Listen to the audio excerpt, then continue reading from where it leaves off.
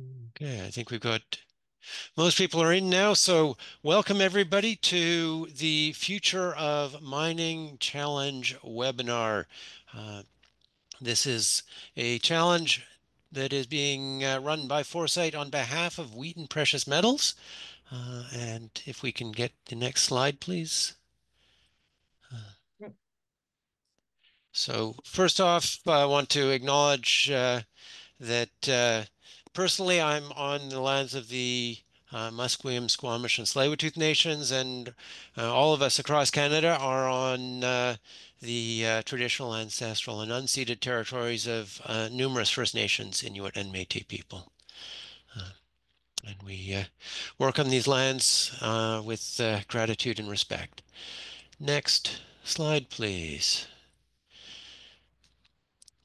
Today, we'll start with some welcome remarks, and then importantly, we're going to learn about Wheaton Precious Metals, who are the ones who are running this challenge, who are looking for some cool new technologies. Then we'll do a quick overview of the challenge itself. Importantly, we will look at the eligibility and evaluation criteria. And a couple of tips on how you're most likely to actually succeed in this. And then there will be lots of time for Q&A. So if you've got questions, there is a Q&A box down at the bottom of your screen. Feel free to type in questions there. Easy ones will be answered online, and the more challenging ones we will handle in person. Next slide, please. So there are going to be three of us speaking to you over the course of this webinar. Myself, I'm the COO at Foresight. And then of far more significance, we have Randy Smallwood here, the President and CEO of Wheaton Precious Metals, and also Patrick Drouin, who is President of Wheaton International and their Chief Sustainability Officer. Next slide. So at Foresight, so our mission is to connect industry with the world's best technologies. How do we do that? We do that through a number of uh, means. One of them is the Innovation Challenge platform, which you are actively watching and participating in right now. We do other things as well. We do innovation scouting. We do research projects for industry. The whole point of this, though, is to accelerate the adoption and catalyze the adoption of clean technologies. A lot of people know us as an accelerator, and we are an accelerator. We are the largest clean tech accelerator in the country. But we realized a number of years ago that there's no point in accelerating clean technology if there isn't a customer. So we're working with industry to help them find those technologies and become the customers. So speaking of customers, Wheaton Precious Metals, I will hand it over to Randy to speak. But by means of introduction, Wheaton are really, they're a one of a kind. They're a first of a kind. They're doing some really, really cool things. If you follow the mining sector, and I'm really excited to be able to introduce you the man who started it, Randy Smallwood. Well, thank you, David, and thank you everyone for joining us here this morning or this afternoon, depending where you're dialing in from, perhaps even this evening. Anyways, I'm part of the team that actually came together 20 years ago. Wheaton is celebrating its 20th year in the streaming business, and streaming is a bit different in the sense that we don't actually operate mines, but we invest into mines, and we take we take pride, or we take part of the responsibility or part of the success. And what's shown here on the slide is probably a really good example of the ideal streaming arrangement, where you have an operating mine that produces a core metal. In this case, looks like it's represented by copper, but could easily be nickel or lead, zinc, or even silver from a gold mine. We focus on investing into these assets through streaming agreements, where we supply a portion, sometimes a very large portion of the capital up front to help get these mines built and up and running. And for that, we get a portion of whatever metal comes out of the mine. Now, because it's a share of whatever metal comes out of the mine, we do have an operating interest in those mines. The more successful those mines are, the more successful we are. And so we are a little bit different than I think the typical. I mean, some would say this looks a lot like a royalty. We really do try and strive to be so much more than just that royalty guy or that royalty company. We are a streaming company, and we take particular focus on partnering with our all of our stakeholders. Of course, the primary one when it comes to our production being our mining partners. And we have this overlying belief, this overlying mantra in our company that the stronger, the more successful, the more prosperous our partners are, that immediately flows through to us because we get the benefits of all those strengths in the industry. So we created this model 20 years ago. It's been widely copied. There's a number of companies now that are doing streaming as a source of raising capital or supplying capital to the mining industry. We are obviously still focused, very focused, as the name implies, on precious metals. But most of our precious metals actually come from base metal operations. In fact, copper is very important to us. Just over 60% of our precious metals actually come as non-core byproduct from copper mines. And so it is, even though we're a precious metals focused company, we are very, very focused on really the entire broader spectrum of the resource industry and trying to find ways to help that going forward. So 20 years, as part of the founding team, and have been with it. Just as a bit of background on myself, I'm a geological engineer. So I think one of the other things that makes Wheaton very unique is our real heavy focus on technical excellence, technical due diligence, and technical excellence, and trying to make sure that we can deliver as much as we can to that industry, but making our decisions based on sound technical due diligence and analysis, and really heavy focus on that side. So we go to the next slide.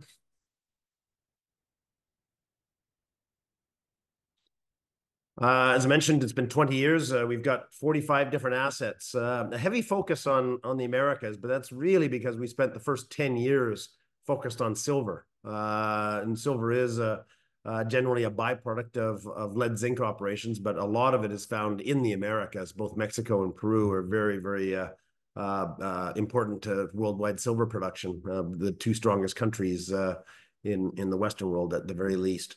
But about 10 years ago, we did broaden into the broader precious metal space and started investing into gold. And now we have some platinum and some palladium and some cobalt, actually, which I call one of the more precious of the base metals. And so it's a good, strong asset base that we've allowed to grow forward. And as you can see, in the last year, I've now started investing into both Africa and in Australia. And so we truly are a global company that is looking for ways to, again, help finance the mines of tomorrow. Next slide. And when I talk about the mines of tomorrow, I really do believe that currently we in the resource industry have an incredible opportunity. I think there's a broader recognition by society over the last, I would say, 3, 4, 5 years about the need for responsibly sourced resources in terms of electrifying the world. What is required out there, and so I really do think that we in the resource industry have an incredible opportunity to truly step up and improve our what we deliver to society, improve how we do it, and I just think that this is the time to do it. The drive towards a more electrified world is going to require significant amounts of critical minerals, all the way from copper up to silver and even gold in high performance areas. There's going to be a huge demand for that over time, and so again, this opportunity is something that we all, as a society, as an industry, need to step into. And the key thing I just think is it's not getting easier to find mines. It's not getting easier to operate them, to build them. It's getting more and more challenging, and really, it's because first off, a limited planet that we have. So we need to find better ways to maximize what we deliver out of our out of what we're actually mining right now. And I really do think that that's one of the things that's driving this whole initiative here, this whole challenge. So if we go to the next slide.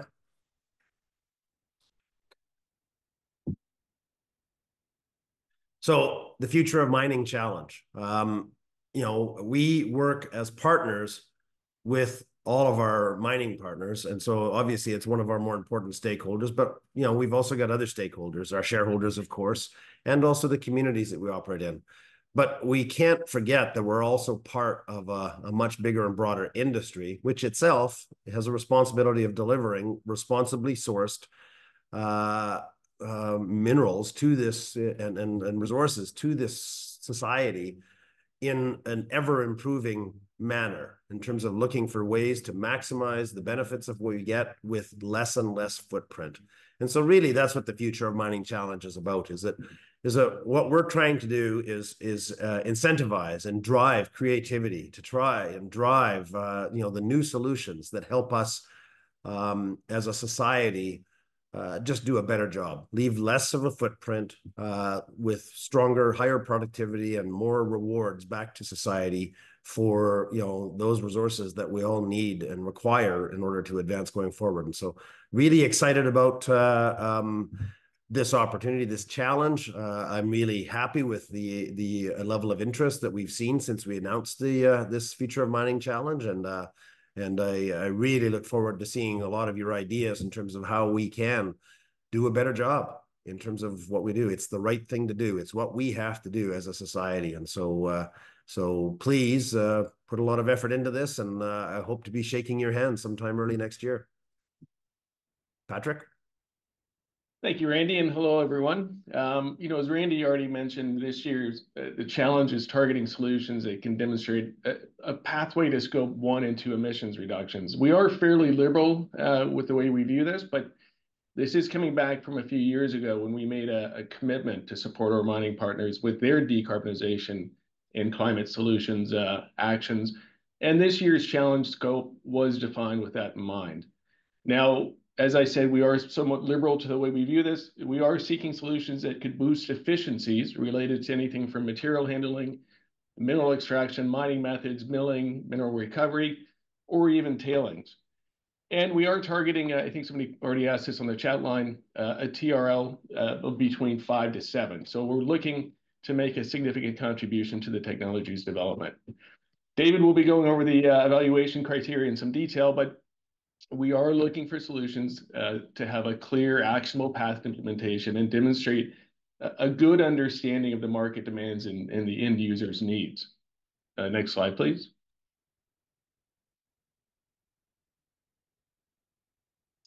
One more. So obviously, we will be awarding the winner with a $1 million prize. That's US dollars that we hope will be used to further develop and advance the technology. We will be announcing the winner at the PDAC in Toronto in early March. And we will be providing support for the winner if they shouldn't be living out, they're not already in Toronto, to get to the conference and join us there. And really the hope is through the media and raising the profile of this, that we are able to really increase the awareness and the profile of the winning venture. So that's it for me. And David, if you want to take over. Great. Thanks, Patrick. Okay, next slide, please. So here is our timeline. Obviously, the first box is past history. The challenge is open, and this is the webinar for the second box. The most important date for all of you right now is the submission window closing November 22nd, 11:59 p.m. Pacific time. You need to get your submission in before then, and please don't try to submit at 11 p.m. You will encounter difficulties, whether it's with your computer updating or whatever it may be. Been there, done that. This is speaking from personal experience. Get it in a couple of days beforehand. Then we run through the evaluation. There will be the finalists, so there will be 5 finalists selected who will pitch to our evaluators and to Wheaton in order to select the final winner that will be announced at the PDAC conference. Next slide, please. So eligibility criteria. Key things. You must demonstrate greenhouse gas reduction potential. There was a question in the chat about different eligibilities as far as types of technology. If you are reducing the emissions from a mine, whether by and I will say the net emissions. So if you're reducing carbon dioxide through the operation of the mine, or if you are reducing the emissions through the production, those all qualify. Uh, but you need to demonstrate greenhouse gas reductions. It needs to be scalable on a global perspective. If there is one mine in the world where your technology works but nowhere else, that's really not what we're looking for here. We're looking for something that is scalable across numerous mines. The evaluators will look at your technology and ask the question, can I see this being used right across the globe at lots of different mines? If it works only on copper, that's nice, but if it works on all base metals, well, that's better. Um, it needs to be applicable to existing base metal and precious metals mining. If you got something that's really cool for satellite, mining or mining asteroids, well, that's really cool. That's not what we're looking for today. We are looking for something that Wheaton streaming partners will be able to use. And as Patrick already mentioned, TRL 5 to 7 is the range that we're looking at. And I will ask you to take a close look at your technology. I have been there myself and frankly overestimated where my technology is at. Our evaluators will be taking a close look at where you're at. There are a number of online tools that allow you to calculate where your TRL is. Please avail yourself of them. Make sure that you're not actually at TRL 3. If you are, you're frankly wasting your own time in putting in an application. Not to mention the time of our judges and having to sift through it. But if you are TRL 5 to 7, we would love to see you. Next slide, please. So how are we evaluating you? First off, 40% is on impact. This is the potential for the removal of greenhouse gases and also improving the production in the base metal and precious metals mining. I remember, and this is on the health and safety front, a somewhat sarcastic health and safety officer saying, well, the simplest way to improve your health and safety is to put a berm at the entrance to the mine and shut everybody out. Yes, well, but that's not what we're looking for here, folks. You need to reduce the emissions without hampering the production of the metals, which is the purpose of the mine. Innovation opportunity, 35%. We need to have strong technology here. It needs to be technically feasible. It needs to give a competitive advantage to your technology versus the existing incumbent technologies. And you need to be able to demonstrate that you can implement it. You've got to have a solid team in place with the capacity to actually execute on what you're talking about doing. Next slide, please.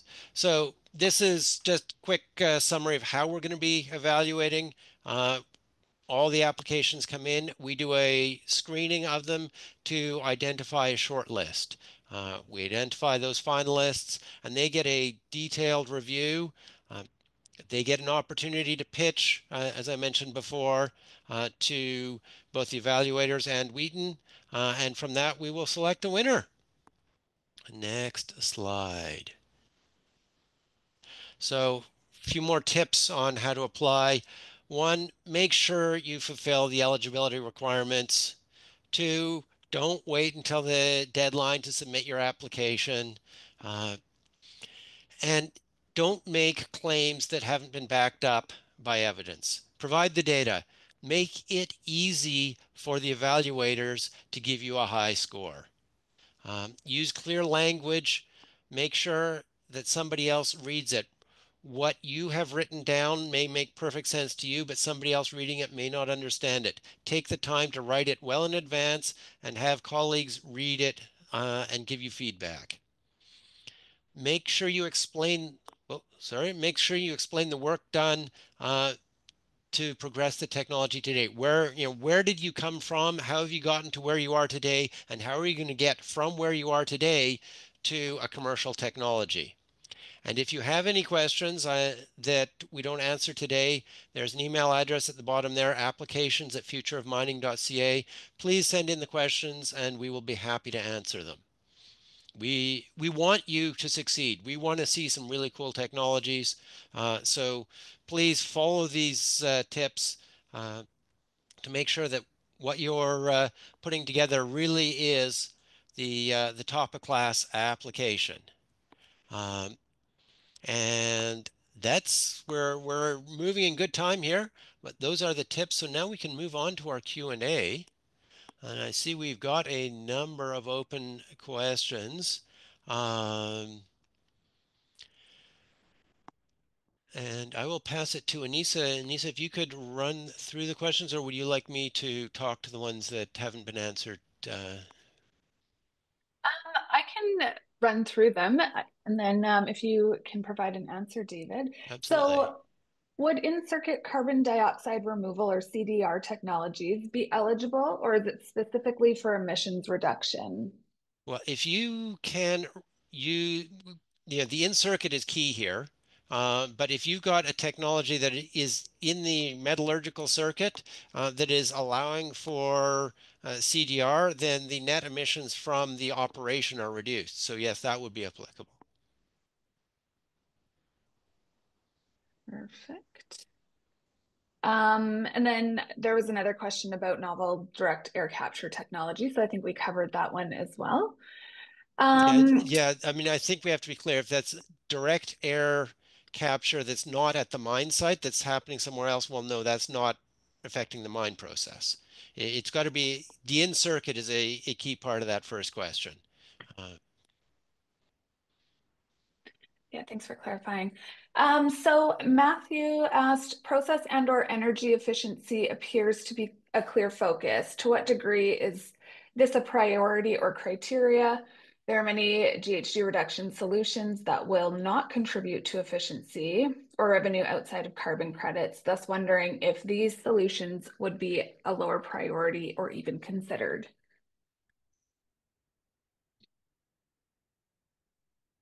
I think that Matthew, you're right there that the process or energy efficiency are get a priority because they win on two fronts. They win on carbon dioxide reduction or GHG reduction, as well as winning on the bottom line. But if you have a knock it out of the park GHG reduction solution that although it doesn't contribute to efficiency, it doesn't make the efficiency worse, absolutely apply. It will give you reasonable consideration. Perfect. Our teams are consortiums eligible.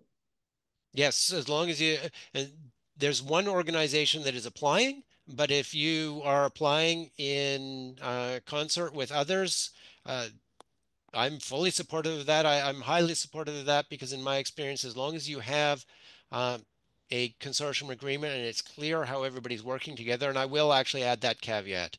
If you are applying as a consortium of folks who are loosely associated, and yeah, my buddy Bob over there is going to help me out. That's not perhaps what we're looking for. But no, if you've got a written agreement and you're working together and you can demonstrate that you're working together, then multiple angles of experience, all working on the same problem, tends to produce a better result. So yes, definitely I would be supportive of that. All right. Are there any constraints on how the $1 million prize must be used? Is it paid in a lump sum? It's paid in a lump sum. To the best of my knowledge, there are no particular constraints, but Patrick, I will allow you to speak to that because it's you're providing the money.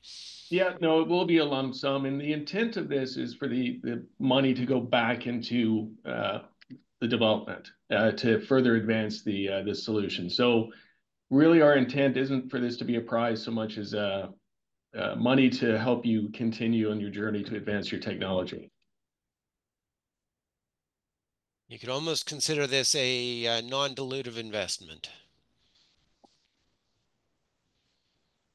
So next question, can metal extraction technologies also participate or only mining focused? If you are talking, this is a mining focused approach. If it's on the metallurgical circuit on the mine site, then yes.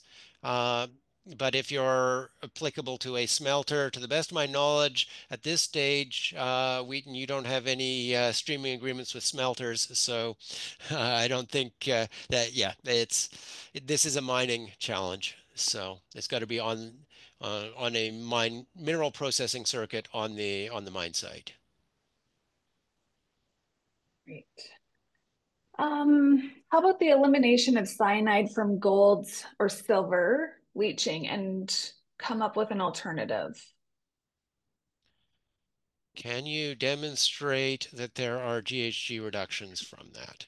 I'm not saying that eliminating cyanide is a bad idea. However, we have a specific focus on this particular challenge. So, unless Randy, did you Uh, want to add something to that? No, it was actually more the question before that in terms of metal extraction. I think one of the comments might have been, solution in process, like solution extraction instead of mining. I think that might have been versus the smelting angle. And so, to me, again, if you can show that you can do that responsibly, and there's a reduction, it would be something that we'd be supportive. With respect to and I think your answer, David, was correct with respect to, elimination of cyanide. There are technologies to remove that right now. It's a matter of does it actually reduce? Does it allow us to do it with less impact? And that's one of the qualifying factors behind this first award. Thank you. Thank you.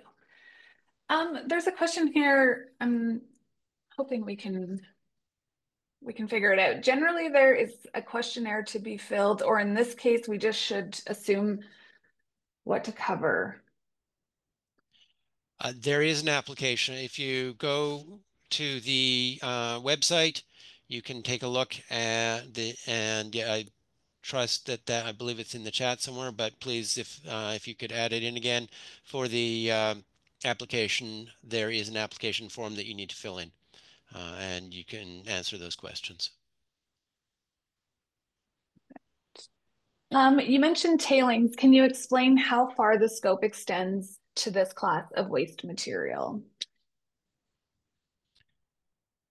Well, there are tailings on the mine site, and so if you can um, the production of tailings is part of the process of mining. And if you can take advantage of the tailings to reduce greenhouse gas emissions from the mine site, then that's of interest, to put it simply. Great. Would software that uses ML/AI to understand waste slash tailing streams and reduce GHG via reduction waste management and environmental impact qualify? If you are reducing GHGs on the mine site, then you qualify. We're not specifying what technology you have to use. So yes, but just broadly speaking, all technologies that will reduce the GHG emissions at a mine site, they all qualify. We're currently working on copper extraction project from a low grade ore.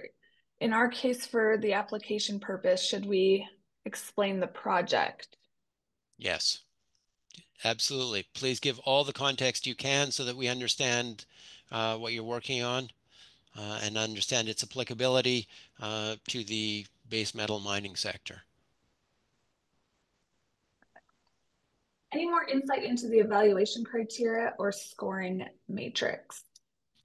If you look at the application form, I believe it breaks it down a little bit more. So I would recommend going on to the website for the challenge and taking a look at the application form, and that will help you there. Next question. Are the application submissions protected by any confidentiality? Yes, excellent question. So all of our evaluators are required to sign a non-disclosure agreement to protect the applications. So your applications are held in complete confidence. And to be absolutely clear and explicit, there is no IP transfer in this.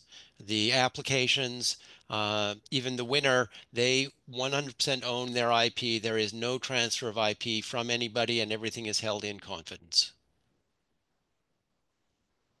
Yeah, great question. If there is a carbon negative technology to extract metals from mine tailings, but the mine tailings have to be taken off-site, does that count? I'm asking in regards to the comments of the technology Hmm. being at the mine site. I guess it begs the question in my mind, why does it have to be taken off site? I would say for something like this, please go ahead and apply, but give justification for why the tailings have to be taken off site. Um,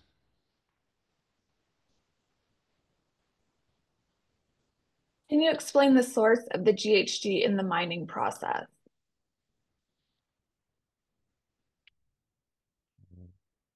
Depends on the mine site. Generally speaking, the majority of emissions come from either transportation on site, the combustion of diesel for electricity generation in some mine sites, or uh, I mean, yeah, combustion of diesel is the biggest. Then electricity use, if your electricity is not renewable.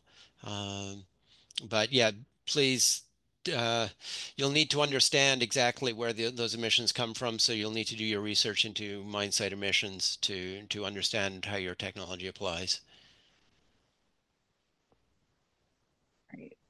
Does the technology have to be applicable to current Wheaton partners, or pardon me, could it be applicable to future? So this is quite explicit, and my tip of my hat to Wheaton on this. They have explicitly said they are looking for technologies that are applicable to base metal mining and precious metal mining writ large. This is not explicitly targeting just their partners. Uh, But we would hope that one day we could bring it to our partners. That would be a nice thing to have down the road. Yeah, absolutely. And if you've got technology that's applicable across the board, then it's going to be applicable to Wheaton's partners. Uh, but yeah, I mean, I would actually question if you've got a technology that works and yet it doesn't apply to any of Wheaton's partners, it's going to have a fairly restricted applicability, I suspect. So, Absolutely.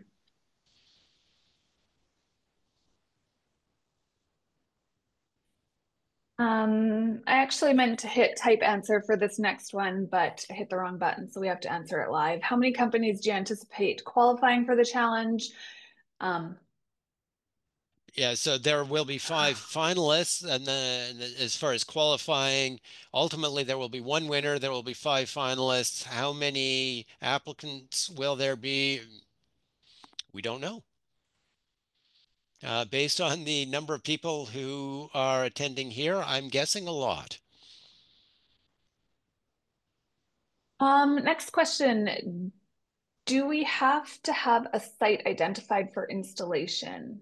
In our case, we provide a thermal energy storage solution to electrify process heating for the mining sector and reduce energy cost and carbon emissions by displacing natural gas, but we do not have an end user yet. Okay, so the question is whether or not it will be applicable to base and precious metal mining.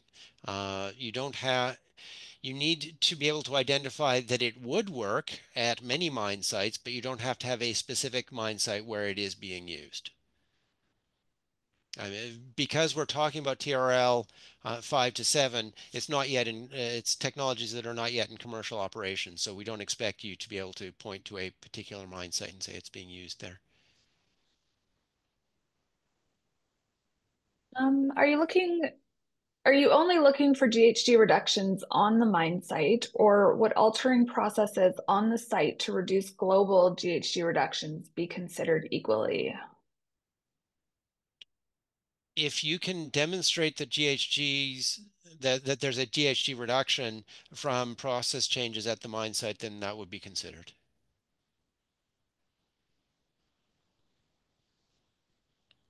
Um, During the DD process, would there be additional meetings with the evaluators for future clarification or further clarifications?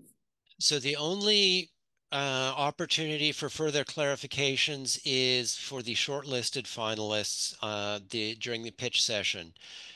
That's actually a good question because the implication there is do not leave anything to question. Make sure you include enough information in your application that all questions that you can foresee will be answered. Otherwise, you may not make it to that short list.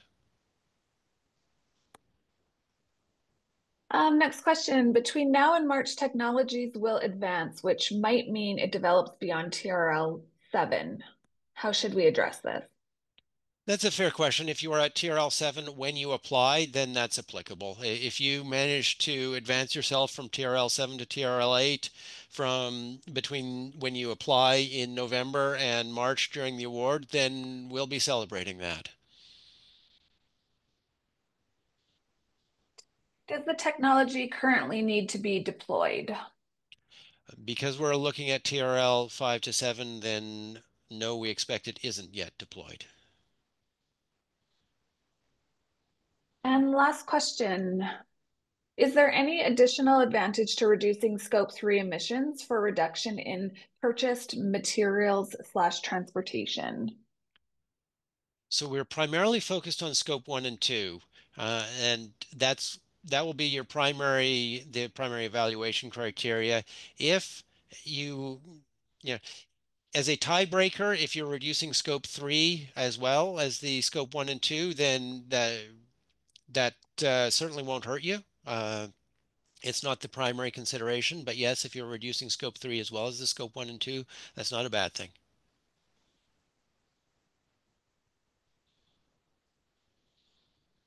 Great. That's the end Yes. of our questions. Those are all our questions. That was a lot of questions, but I think we've managed to handle them fairly efficiently.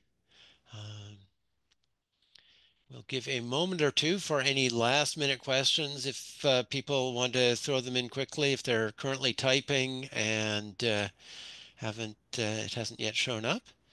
David, I just want to add that given the detail in the questions, I'm really excited about what we're going to see.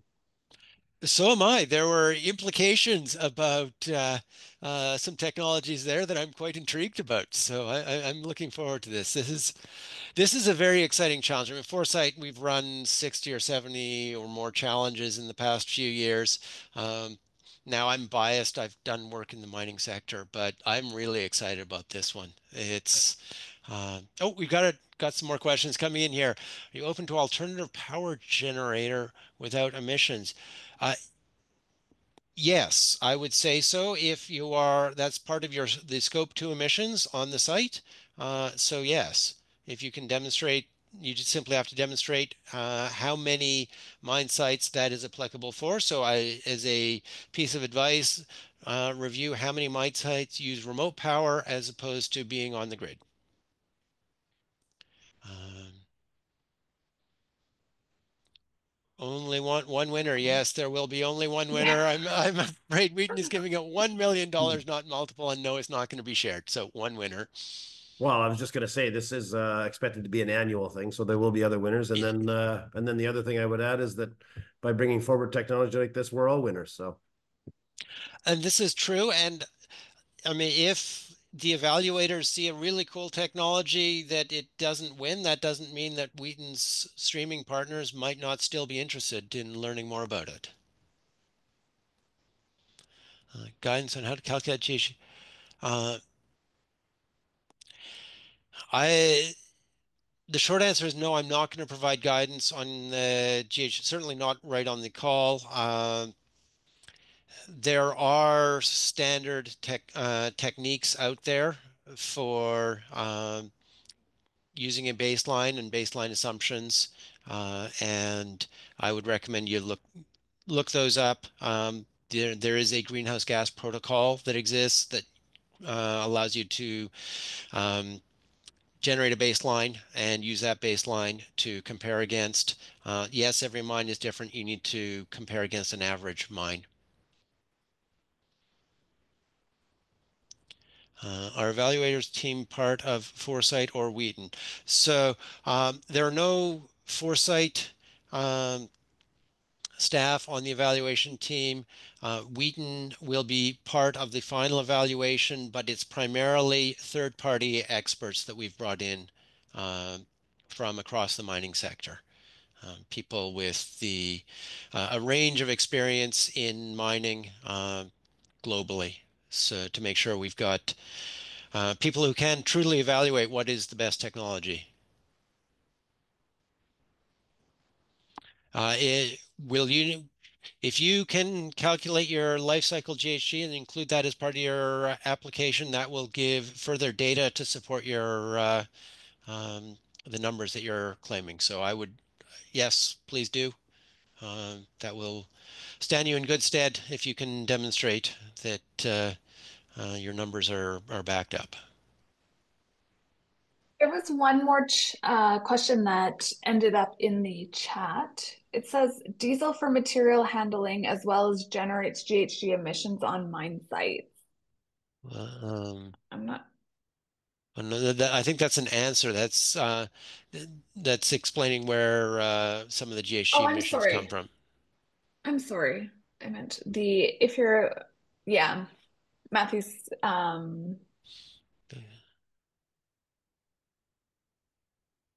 Yeah. question about that. No. Okay.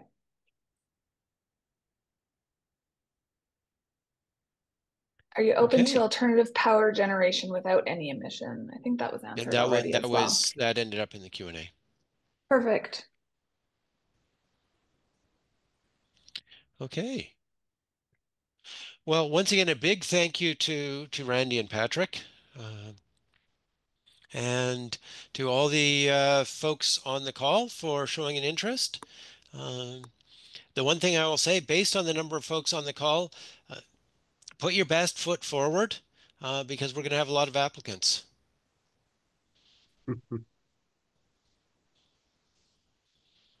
Thanks, So David. And thanks, everyone. Good. Thank you, everyone. thank you all.